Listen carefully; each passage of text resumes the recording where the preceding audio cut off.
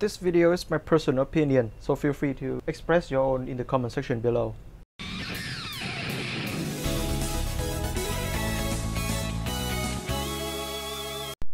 Hey, what's up guys, this is TonTon here and welcome back to my channel. Now you all know that I hate the NPM Bumblebee from the movie Bumblebee. Actually, I hate both the Bumblebees in movie Masterpiece version. So I have been looking for a substitute for my collection for the NPM Bumblebee that I have at the moment. Especially the one that from the movie Bumblebee, because we have NPM Optimus Bumblebee version coming. So in today's video, actually in today's Checking with TonTon, I'm gonna tell you my opinion about the TC02 Beetle, which is the NPM Bumblebee of TransCraft, which in my opinion is the best Transformer Masterpiece movie of Bumblebee by far. So you all know the categories. First is going to be the scale of the vehicle, then the colors of the vehicle, and then the difficulty in transformation, and then the accuracy in transformation comparing to the movies, and then the scaling of the robot body, and then the color of the robot, and then the material, which is full plastic or have some die cast here and there, and then we have the articulation, and then we have the accessories, and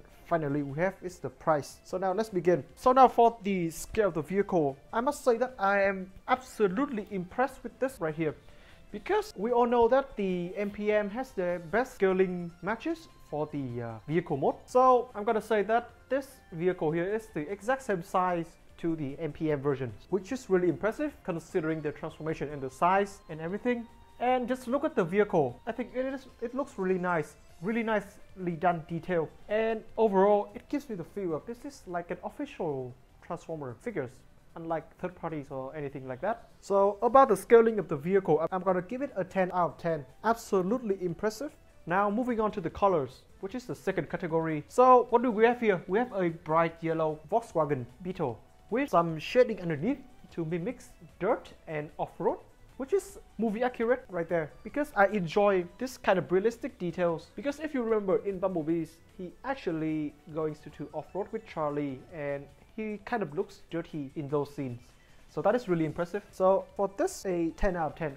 Then again, here we have the difficulty in transformation. So after transforming this guy, I got a feel that it is not that hard for such a figures like this. So the thing is that when I first transformed this guy, actually when I first saw this guy, I thought that he's going to be a really hard piece to transform because of the levels of details in engineering and etc. But when I got this guy for a week, I got this guy for a week now, and in my opinion, he looks absolutely impressive with all the transformation steps. I transformed him a few times, and all I can say is that once you get used to it, that is really satisfying. So this is a 9 out of 10. Then again, here we have the accuracy of transformation. So I must say that the accuracy of transformation is really nice here. You got less kibble than you would have expected, and amount of fake parts they're using is down to a minimum. So overall, I got really impressive with the way of transforming this guy. I mean, like the parts in the vehicle mode is actually fold in really nicely, and you like hardly get any fake parts except for the chest section over there. Overall, I'm really impressed with this guy. So for the accuracy transformation, it's about an 8, because like I have said, it's still using some fake parts, but that is it. So finishing transforming this guy, what do we got? We got a really nicely detailed finish Bumblebee from the movie Bumblebee. The scaling of the body looks absolutely spot on. So for this, I'm gonna bring in the NPM versions. So you'll see, side by side, the NPM version looks like trash to me now. I'm sorry. But that is the truth, because when you look at Bumblebees from the Travis Knight versions, what do you feel?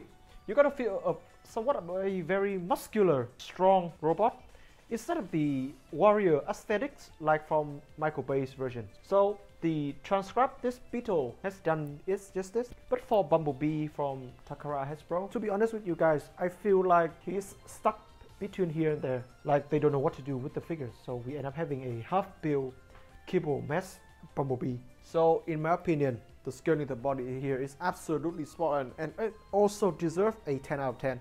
Now jump to the next category, which will be the colors. This is where I'm really impressed. We all know from the Michael Bay version is that in the vehicle mode, the alternate mode, the Transformer always looks really nice, and the only thing they got into them in some scenario is dirt.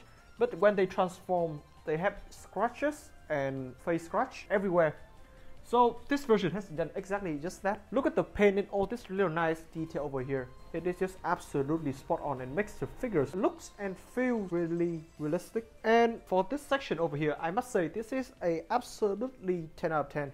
Next one, we will have the organizing of the materials. So this figure does have die-cast metal, and I'm gonna point out the die-cast metal are in the chest. The 2 chest pieces is actually 2 die-cast pieces, the crotch, and then the back section of the leg. For this, I'm quite disappointed. I can understand the chest being die-cast metal, but why the crotch and why this back section of the leg? Wouldn't it be better if you just put some die-cast metal in the feet or in the joint? Wouldn't that be better? So this is quite somewhat of an odd decision in my opinion. So only 6 out of 10. Next up is the articulation, and what can I say? The articulation of this guy is spot on. So I'm gonna actually do like this. I'm gonna give this guy a 10 out of 10 for articulation. I'm gonna prove it to you by posing him exactly like what he posed in the movie.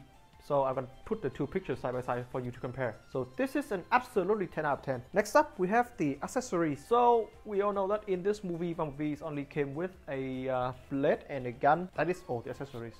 But here's the interesting thing over here.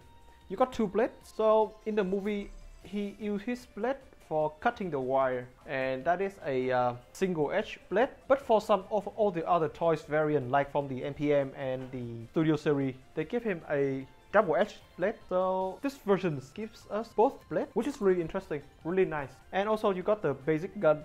And other than that, you got a completely new head. This is the battle mask head. So in order to have him having the battle mask, you have to actually remove the head and replace it. So they know that by replacing it too much, they're gonna weaken the joint of the neck. So here's a nice thing, and it is a small detail, but it shows that DC really cares about the collectors. So they actually gave the alternate head some articulation, some joint. So when you transform it, it can be flattened out a little bit, so you can transform it and also leave the battle mask on. This is an absolutely 10 out of 10.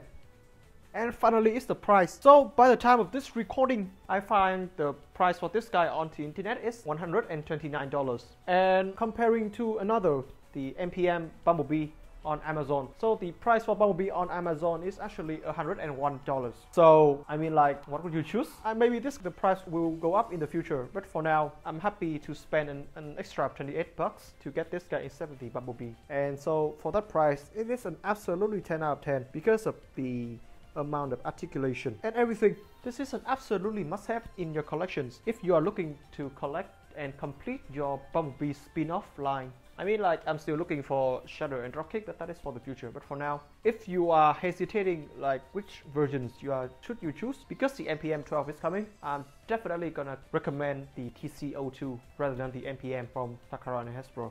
So that is what the point, and so we have this guy point as a must-buy rank of 93 out of 100. So that is it. You're gonna get this one if you, like I said, you are looking forward to collect and complete with your NPM 12. So that it is for today's video, guys. I hope you enjoyed it. Tell me what you think in the comment section below, and if you're new to the channel, subscribe and give this video a like and tell me what you think in the comment section. And also follow me on Instagram.